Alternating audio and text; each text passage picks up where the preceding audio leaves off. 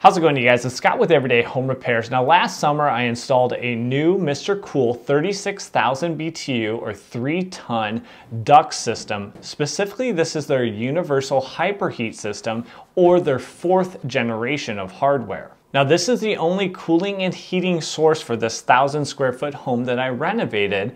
And I did have some questions when we get the cold Illinois winters, let's say 0 degrees Fahrenheit or below, will this system be able to actually produce heat in this home and maintain a 70 to 71 degrees Fahrenheit thermostat temperature without any supplemental heat? That was a big question I know I personally had. And knowing that this system is a heat pump, common to many mini split systems, many people would think below freezing and down to 0 degrees Fahrenheit, that system would have no hope of producing heat. Well, over the last few days, we're really putting this thing to the test, and at night we're getting down to as low as -9 degrees Fahrenheit with highs only really in the single digits. So it's really exercising the system and seeing if this heat pump can actually produce heat in such brutal low ambient conditions. So let me show you the results. I'll give you a quick overview of the system, and then we'll use a simple thermometer to see what is the temperature of the air coming out of our registers, and is it able to maintain that 71 degrees Fahrenheit thermostat setting, or are we slowly slipping away down into the 60s, which is a concern for many of us, is that it's just simply not going to maintain that temperature. So let's jump into it and go take a look at the unit. So here is the indoor unit for the 36,000 BTU, and again, this is the Universal Hyper Heat, kind of the latest generation. I swapped out that old oil burner, so I had to do some modifications for the cold air return that comes down.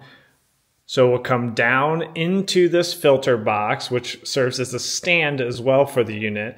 Then the flow goes up and through the unit.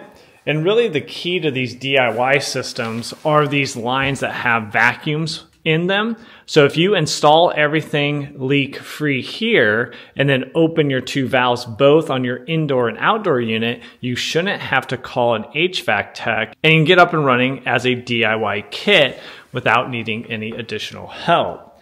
Now this unit is powered here. It's got a disconnect inside. It's a 15 amp 240, so a low amperage, but 240 for the indoor unit. And then you use a 240 50 amp for the 36,000 BTU or 3-ton system on the exterior portion.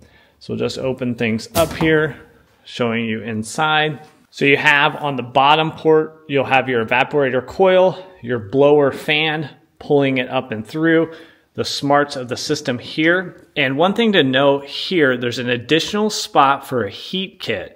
You can add basically an industrial hair dryer here in the range from 5 kilowatts up to 20 kilowatts.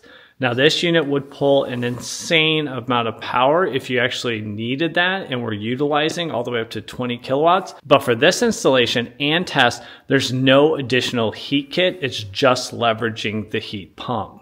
And this is what we're looking at for the outdoor unit. First we'll check the temp, and we're barely over 0 degrees Fahrenheit now. Like I said, it was negative last night. No snow cover. The unit's been working hard though, and you can see we have quite a bit of condensation coming off and then immediately freezing at the base. But with these temperatures, let's go ahead and see what kind of temperature we can get out of our registers just utilizing the heat pump. Now with that outside temp close to 0, we are commanding 71 degrees Fahrenheit as our set point for our thermostat on the standard MrCool thermostat. So it is in the heating cycle with the fan set to auto with the room temp at 70 degrees Fahrenheit.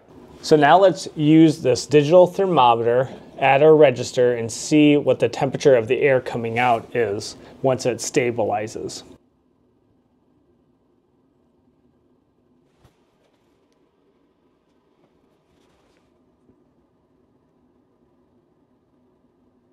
So not too bad, a little bit over 91 degrees Fahrenheit for the air coming out, and it looks to have no trouble keeping up with the cold ambient conditions and delivering heat to the living space.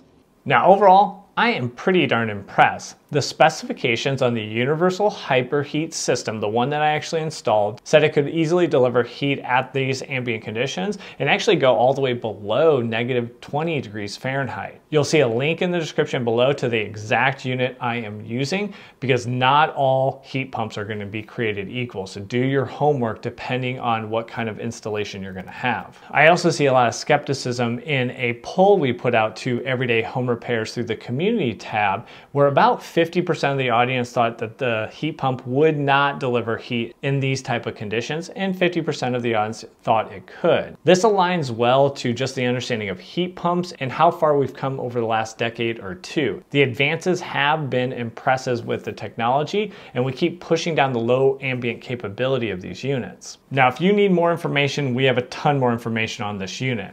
Up top here, you'll see a video that will break down the labor and cost and the substantial amount that I saved doing this project myself. Down here is that full installation video that will walk you through each and every step. And on this video here, we'll actually show you the breakdown of energy consumption over on our everyday solar channel. We're trying to always understand the power and energy demands from our appliances in our homes. So thanks for joining me on this video, and we'll catch you on one of those next ones. Take care.